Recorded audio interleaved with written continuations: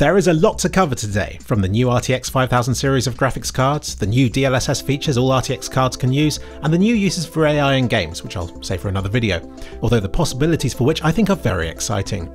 The new RTX 5000 series has been announced, and much to no one's surprise, all of the rumours and speculation everybody made about it was wrong. I think everybody was expecting the prices to go up this generation, but the VRAM and pricing for the 70 and 80 tier of cards at least seems in line with the previous generation of cards, and we seem to get a 30% uplift in performance and extra DLSS features on top of that, many of which will be rolled out to earlier generations of cards as well.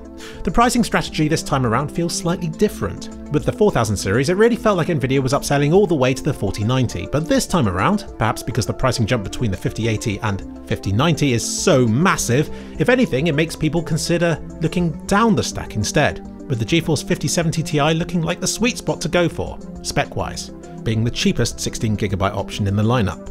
But wait for benchmarks. What's missing from this? Well, the gap between the 5080 and 5090 is just asking for a 5080 Ti or supercard of some sort to be rolled out at some point. But looking to the closer future, as usual, it's the budget cards that are missing. These do tend to come out a bit later and typically have more competition in the form of last-gen offerings. I suspect Nvidia are waiting to see what AMD does next. AMD was strangely quiet about their Radeon 9000 series at CES this year, and I think they were quiet because they were waiting to see what Nvidia were doing with the 5000 series of cards first, so the ball is now in AMD's court. The way it seems right now is, AMD will be focusing more on the low to mid-range this generation, as will Intel, who have already released their B580, with an even cheaper 10GB B570 coming out in a week's time. Intel still have a few teething issues to sort out, but they're only getting better, and it looks like the cheaper area of the graphics card market will see more competition this year than it has done in a very long time. But that's for the future. Let's return to Nvidia for now. We don't have benchmarks for their new cards, but we do have this bunch of charts on their site, comparing their new cards with their 4000 series tier equivalents. We don't get to see the frame rates, just bars to signify how their speeds compare. These bars here are not like for like, because the 5000 series frame gen feature works differently, almost doubling the frame rate again. So these are the bars that we should be looking at. And here, in terms of raw performance, it looks like we'll be getting a 30% uplift across the board with this generation, as I said at the beginning. But as you probably know already, Nvidia is banking on new DLSS features to advance stuff further, and they're making the claim that thanks to DLSS, the $550 Geforce 5070 will be as fast as the Geforce 4090. That's quite a claim, which I think rests heavily on the new frame generation feature generating twice as many frames as the previous generation can. I'll explain this now. Frame gen technology involves creating artificial frames between every real frame that your PC actually renders. This doubles frame rates with the 4000 series, but since this involves waiting for the next real frame to be rendered first, it inevitably comes with a bit of latency. The 5000 series is building further on this frame generation technology by supporting MFG, meaning multiple frame generation, so instead of just one artificial frame being created, they create up to 3 between every real frame, which quadruples frame rates and shouldn't come with much extra latency or overhead over generating just one additional frame. It even promises to improve frame pacing by using the RTX 5000 series flip metering. What does this mean? It's too complicated for me to understand, let alone explain. Something NVIDIA Streamline Present Packets kernel mode driver.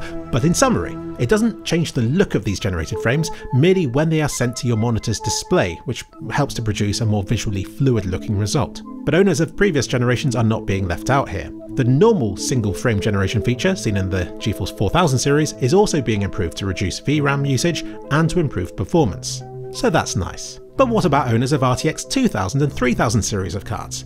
Well, Nvidia also announced improvements to the rest of DLSS, being DLSS 2's upscaling, DLSS 3.5's ray reconstruction, and to DLAA, which is like native resolution DLSS. So they've achieved these improvements by shifting the AI models over to a better system. To overly simplify something overly complex, it takes into account details across the whole scene instead of just basing enhancements on nearby information. To simplify it even further, we'll be getting better looking upscaling and denoising in games.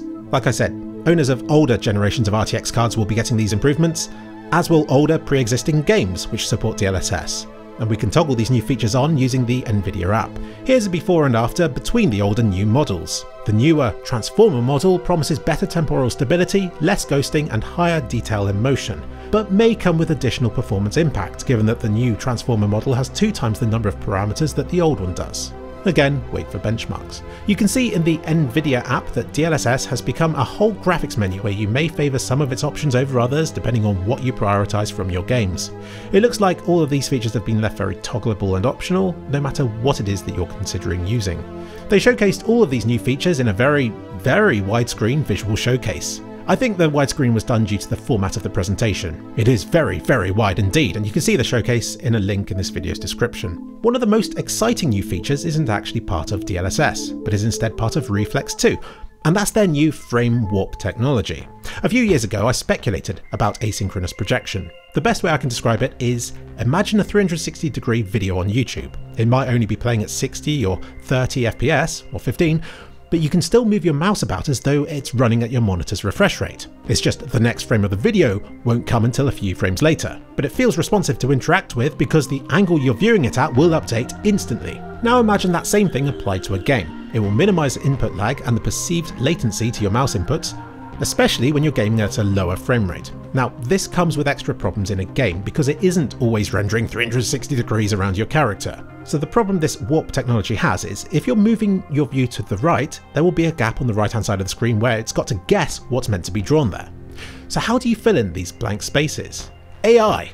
Duh! Visually, the artifacts from these remind me of those weird aspect YouTube videos where it's blended with a stretched and slightly blurred version of itself around the edges. I froze the video here and you can see a slight fizz where it transitions between what's being rendered and what's being AI generated. The severity of these artifacts will depend on the speed of your motion and your frame rate. I really don't think it will be a problem around the edges of the screen because nobody's really looking there. But I'd be curious to see how obvious these artifacts are as your character's moving forward through a complex environment of some sort, because then there will be little gaps everywhere. Notice how it interacts weirdly around the gun model as well. This means that it has deep integration into the game itself. Sort of like how FrameGen needs to know not to interpolate the position of the HUD elements, this warp model needs a mask of some sort to know which aspects not to warp, in this case being the gun model and HUD. And in a third-person game it would likely exclude the character model from this warping as well. I am very excited to test this out in practice. I really enjoyed using Comrade Stinger's prototype years ago, it really was awesome. The way that one worked was to generate new frames by extrapolating the details in the latest real one until the next real one was rendered. So because Nvidia's one isn't doing that, I suspect it will have fewer artifacts. It's merely getting the frames that have been rendered and is applying a botched job to them to fix their perspective to match the very latest mouse inputs that your PC has received. Now these mouse inputs would normally have to be fed through the entire chain of going through your processor and graphics card and being rendered in the next frame instead. A new generation of graphics cards these days is so much more than just the base hardware. It really is the new and improved features that come with the RTX 5000 series that makes them more exciting than the increased clock speeds and the number of rendering pipelines may suggest. And it's great that a lot of these will be trickling down and helping owners of older generations to extract yet more out of their graphics cards. I'll be doing another video covering the other AI features featured in these showcases, because there's a lot to talk about.